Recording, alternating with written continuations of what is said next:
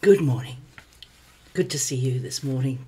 And welcome to anyone who's recently come across my channel. You're most welcome, and I hope that the thought that I start with in the morning, each morning, might provoke further thinking and meditation of scriptures to encourage you and help you on in your walk with the Lord. It is a daily walk, of course. It's a moment by moment walk.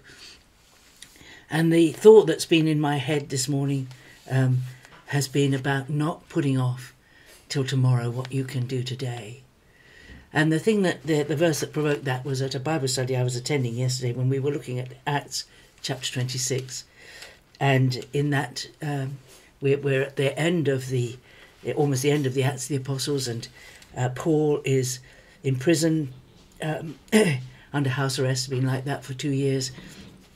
And he's in front of Agrippa and Festus, and he's giving them an account of his salvation, how he came, how he fought against and pursued Christians to their death, and then he met with the Lord on the road to Damascus. He tells him all about it, and there's a long discussion here, and they're listening. All these people are listening, and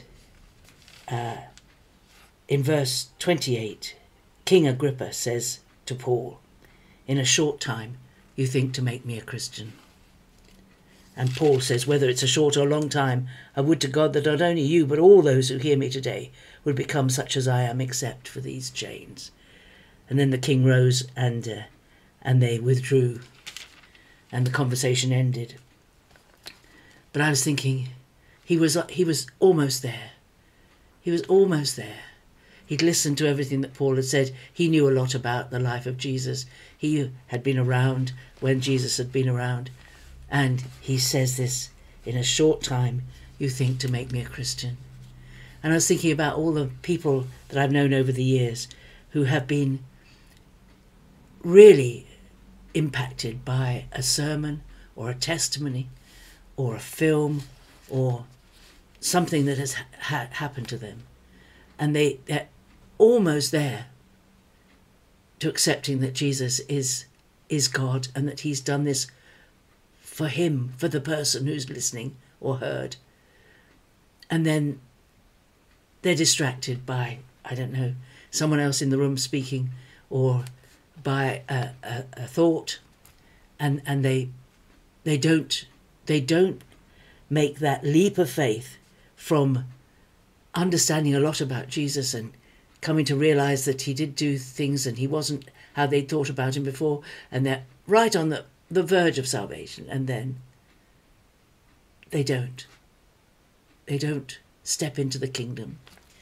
It reminded me of some verses in 2 Corinthians 6, and I'm going to read them in the Good News version because it makes it very clear what Paul is saying.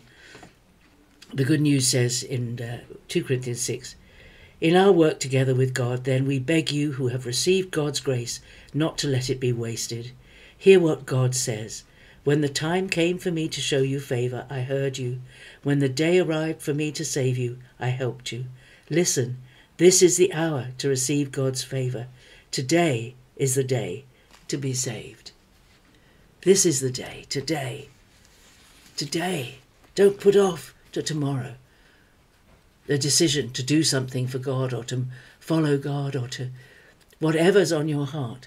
I long for you all there's lots of you listening to me, I know, and I long for you all, and I pray for you every day, that you will pursue the Lord Jesus and God with everything in you, that you will be wholehearted followers of Jesus, that you will cast aside any doubts, because doubt doesn't really help.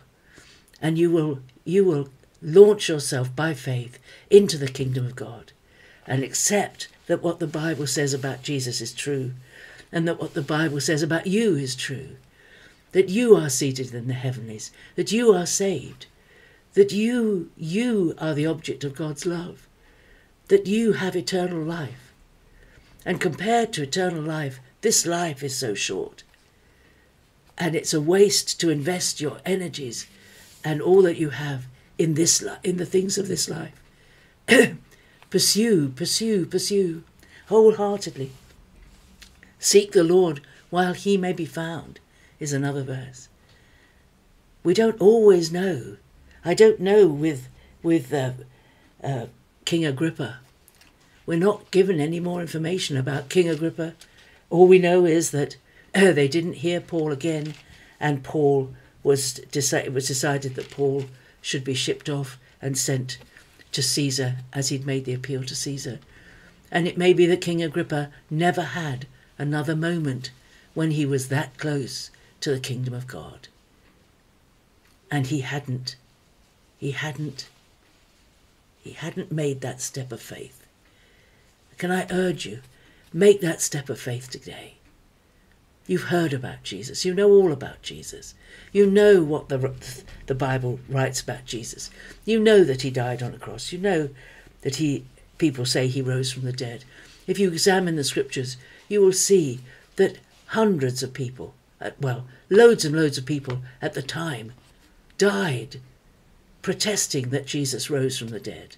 If it was all a falsehood, if it was all a fiction and a story, they wouldn't have done that. They knew it was true. They'd seen it. They were witnesses. They were eyewitnesses. John himself says, I've written these things in this book so that you will know that Jesus is the Christ, and that believing in him, you will have life in his name. And that's the truth of it. Believing what these eyewitness accounts say. And the scriptures make it quite clear that until you make that step of faith, you will never fully appreciate. But you're right on the edge. Make that step of faith. Ask Jesus into your life. Thank God for sending Jesus to save you. And the understanding will follow.